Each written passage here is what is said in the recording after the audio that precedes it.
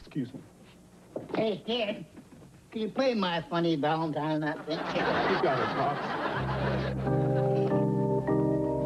Barkeep.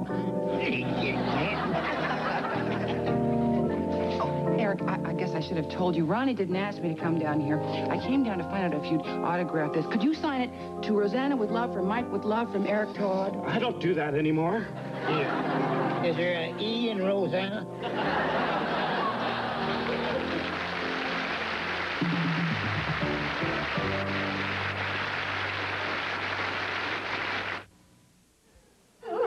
I'm in a blue. I'm in a blue. I'm in a blue. I'm in a blue.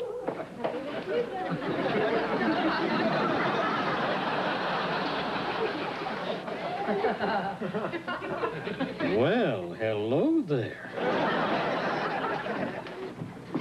One autographed Eric Todd album. Got it! Great stuff! Oh, this is gonna go great with all the other Eric Todd autographs Rosanna's got. So, how was lunch with your cousin? Embarrassing. You should have seen her. All that makeup, she looked like a miniature Joan Collins. No wonder she had 24 boys from Wisconsin in her hotel room. Where is she now? Upstairs, applying a second coat of Bonnie Bell. Well, I had a talk with Eric. It was a complete fiasco.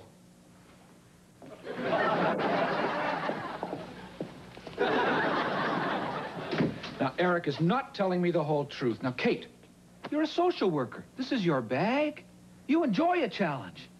Maybe you can do something about Eric. No. Look, if he doesn't go back to work real soon, he's going to set the Canadian music industry back an entire generation. Not to mention the mortgage payment on your condo in Bermuda. Don't remind me. Eric is a big boy. Yeah, I can't force him back on the stage. Well, there's got to be something you can do. Nope. Nope? What do you mean, nope? This is Nicky Peach all over again. Nicky Peach. Nick the Stick. The Fuzz Man. The greatest reggae drummer the island has ever known. Jamaica. P.E.I. What a performer. Then how come nobody's ever heard of him?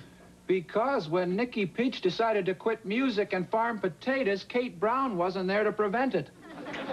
Please go see him. Look, maybe Eric doesn't want to be somebody's dollar sign.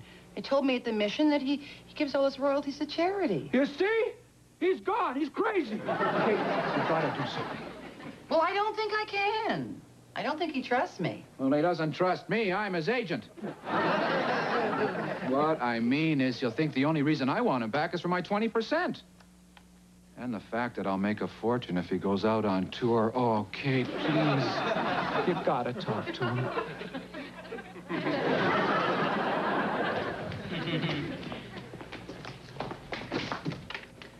Excuse me, Kate, are you busy? No, come on in.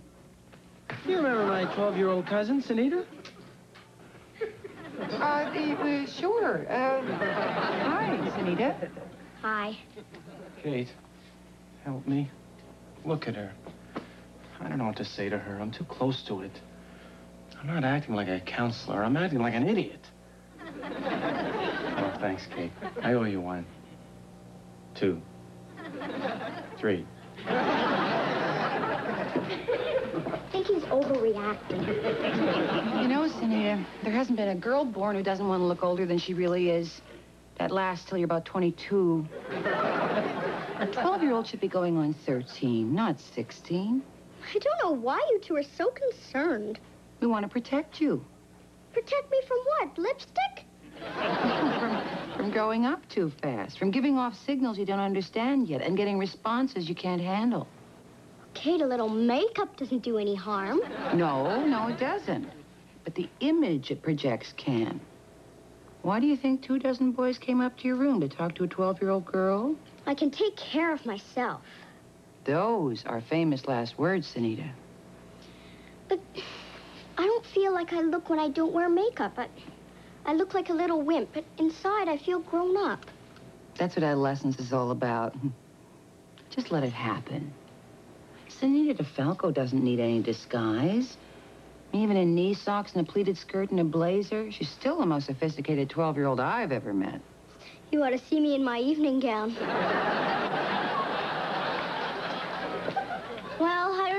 can stand 4 more years of anonymity. A day at a time, Sunita, a day at a time. Now, why don't you go put your cousin's mind at rest? You sing, don't you? Well, I call it singing. Others call it painful. Nellie and that Boy Scout leader took one look at each other and disappeared. Well, maybe they're doing a good deed together. Very funny. Well, maybe we can put a wig on Pierre Burton and he can lip sync it. Like the rest of us. Sure.